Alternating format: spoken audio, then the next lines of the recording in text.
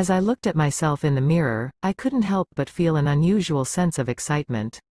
The pink skirt swirled around me as I twirled, and the cropped top with the sailor collar was surprisingly comfortable.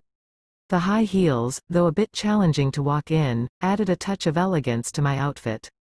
I was Alex, a boy who had donned a girl's sailor costume, and it was Amy, my sister, who had convinced me to try it on. "So Alex, you seem to be liking that costume more than the one you picked for Halloween?" Amy remarked with a grin. I couldn't help but smile.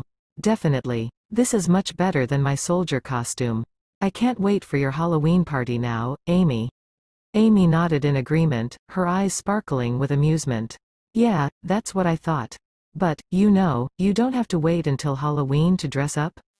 You can do it any time you like, all you have to do is ask." I was taken aback by her suggestion, a wave of surprise washing over me. "Really? That's great, thank you, Amy. I think I might just take you up on that offer."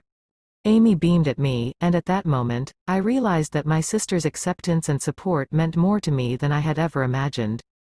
Wearing this outfit wasn't about pretending to be someone else, it was about embracing a part of myself that I had kept hidden.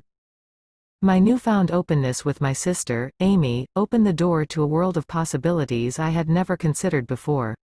I soon found myself exploring this exciting journey of self-expression, and Amy was my guiding light. It wasn't long before we decided to go out together, me dressed in my girl's sailor costume, and Amy as herself, our bond growing stronger with every shared adventure. One sunny Saturday afternoon, we embarked on a simple yet unforgettable outing to the nearby park. As we strolled along the paths, I felt an air of liberation and authenticity, my pink skirt dancing with every step. People passing by cast curious glances our way, but the strength I drew from Amy's presence made me feel confident and unapologetic. We stopped at an ice cream truck, and I hesitated for a moment. Amy noticed and nudged me gently, encouraging me to order my favorite strawberry ice cream, which I did with a newfound sense of joy. It was a moment of pure happiness, enjoying a sweet treat without judgment, just the warmth of the sun and the laughter of children playing around us.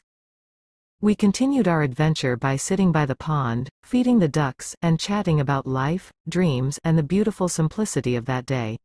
I felt like I could be myself, truly and fully, without fear or reservations.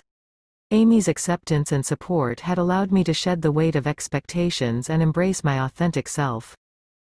Our outing wasn't just about dressing up, it was a celebration of self-discovery and sibling love. Together, we embarked on more such adventures, making memories that strengthened our bond and helped me become comfortable in my own skin. With Amy by my side, I learned that the true essence of happiness lay in being authentic, and I was grateful to have a sister who had shown me the way.